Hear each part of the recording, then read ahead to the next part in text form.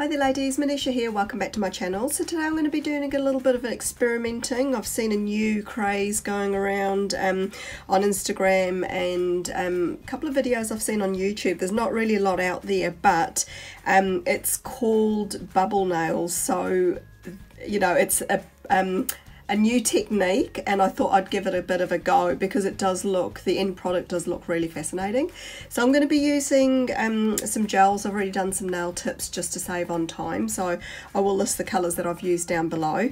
And I've also pulled out a hollow powder. This one just happens to be from Glam called Muska. I've also got a unicorn powder.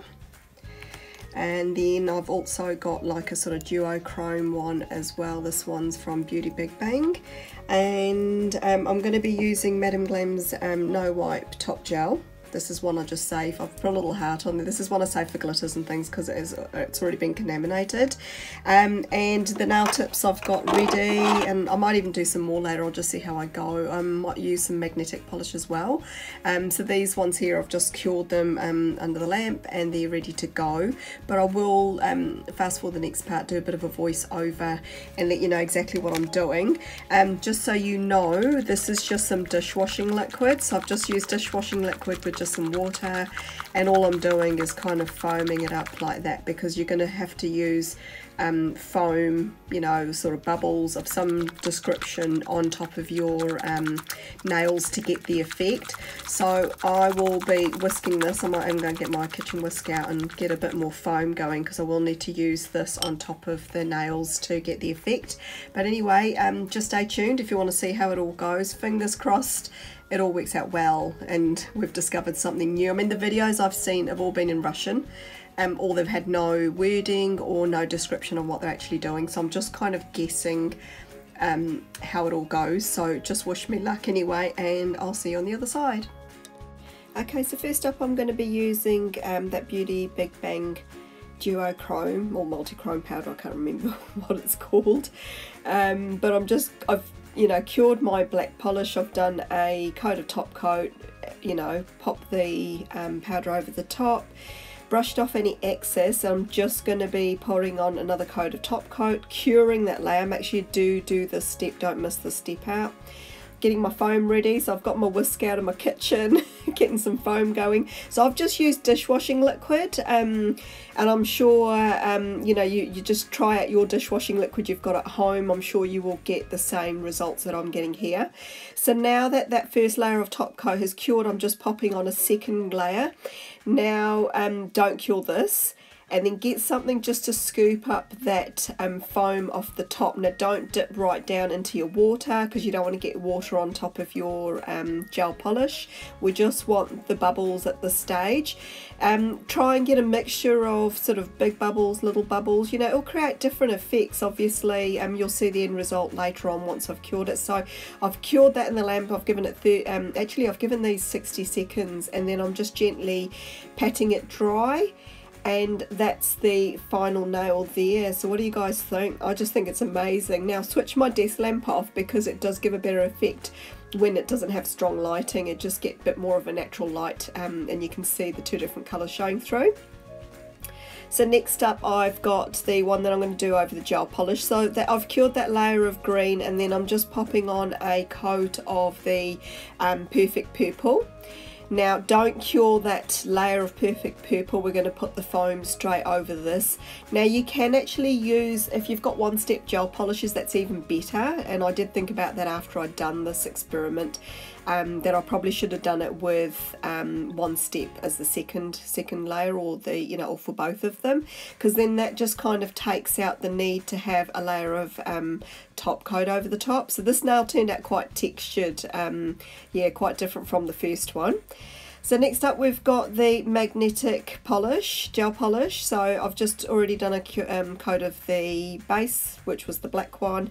Pop the coat of the Cosmos over the top, and I'm just using my magnet there just to activate it. Then I'm going to cure this layer, so this will lock in that magnetic effect of the nail. Make sure you don't miss this step out, or you could probably try it without and see what happens anyway, but I did cure this layer. And then I'm popping on a coat of the top coat, This will seal the design in, but before you cure that, obviously you're going to be popping on your foam. So if your foam starts dying down, just kind of whisk it up again. You know, I had to do that just a couple of times, but my dishwashing liquid's quite strong, so yeah, it didn't die down altogether. And that's the final result for that one. I really do like the finish of this. I'm going to try it out with some glitter polish, I think, next time I give this a go. And yeah, that's that one there. You're going to have to let me know down below if you've got any favourites amongst these, because I liked most of them. I thought they all turned out quite cute. So next up, I've got a cured white gel base with a coat of the top coat, no white top coat, and I'm just putting the unicorn powder over the top of that. Brushed off any excess and then putting on a coat of top coat, curing that layer, and then I'm going to be putting on another coat of top coat, and then we're doing the bubbles over the top of that. And don't forget to cure that for 60 seconds. I'm curing all of these for 60 seconds as I've mentioned before, because I want to make sure they are fully cured. I just feel like 30 seconds might not quite cut it at this stage, because you're using an extra thing like foam. And yeah, we want to just make sure that that light is penetrating and getting right down to the bottom of it. So last but not least, I'm going to be doing Musca. That's the holographic one. And I'm just doing that over a coat of the black cured and then the top coat cured. It's a no white top coat, just using a sponge there to pop that over the top. Brush off any excess, do your coat of top layer, cure that, and then do a second layer of top coat and cure that. Sorry, don't cure that one and then put your foam over the top of that. Cure it for 60 seconds, and then this is the result of this one. So I'm just going to talk briefly about each one and give you a bit of a close-up now in this next part of the video. Okay, so I'm back with the final results, and what fun. Oh my goodness, I really like this new technique. I'm quite excited by it, because I'm sure you agree there's lots of different ways you're going to be able to use this with your current gel polish selection and chrome and powders and pigments and whatnot.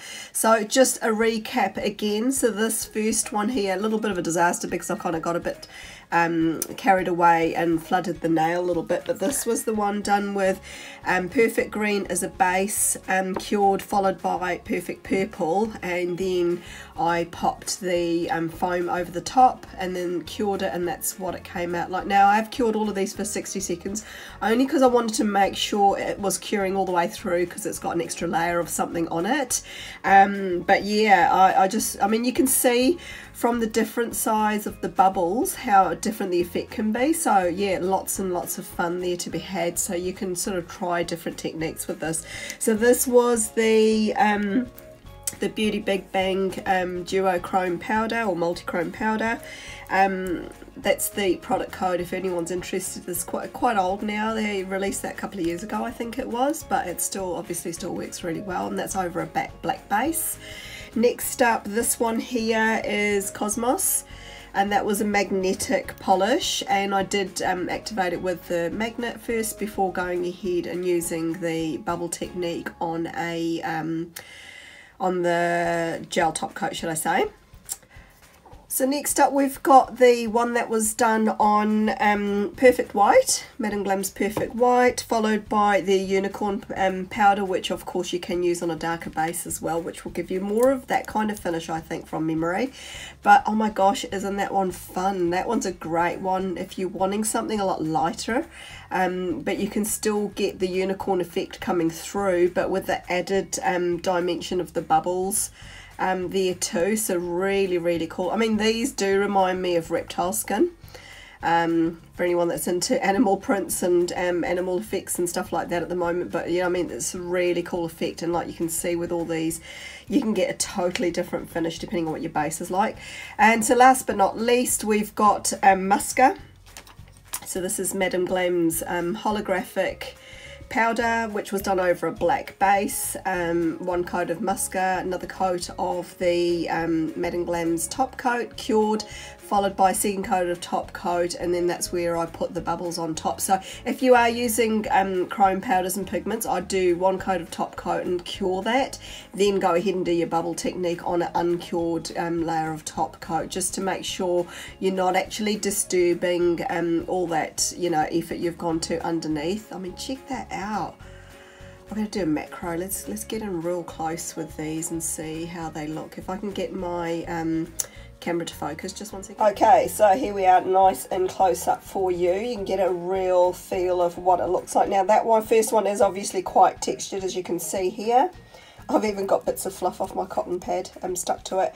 So with this one, I think the best thing would be to do actually a one-step gel polish as your second layer, and then you'd have to worry about top coating again, because this isn't top coated. So I mean, to me it doesn't feel sticky, but you know, like normally with anything like gel polish, you'd be adding a layer of top coat over the top of it anyway, just to seal everything in. So yeah, that one there, I'll definitely be top coating. Now for the rest of them, I wouldn't even worry about it, because I mean, you have put a layer of top coat on, you know, and so that is what's basically sealed the whole nail in. But I mean, isn't that great? It looks amazing close up. I'm just going to switch my light off, because I know that this one here looks a lot better in normal daylight without strong lighting. But check out how that transforms. Doesn't that look really, really cool? I just love how it does show the blue and the gold and the green coming through. Amazing. Here's the magnetic one. Pop that light back on. That's the unicorn one. This is so cool. I can definitely see me doing something like this on my nails. The only thing with me, I don't like a lot of texture, or don't like a lot of bling on my nails, so I don't know how I'd cope with it, but it's not actually that rough. I mean, you could go ahead and do that top coat, but why worry about it if you don't really need to? But that's a close-up of them. I'll leave some pictures for you. Let me know what your thoughts are down below, whether it's something you've tried out or whether you think it's something you'd like to give a go to. Thanks again, ladies, for stopping by. I hope you all have an absolutely wonderful day wherever you are. If you haven't done so already, I invite you to subscribe to my YouTube channel. It is free to do so. And I'm also over on Instagram. You'll find a direct link for me down below. Apart from that, ladies, thanks for stopping by, and hope you all have an absolutely wonderful day wherever you are. Bye for now.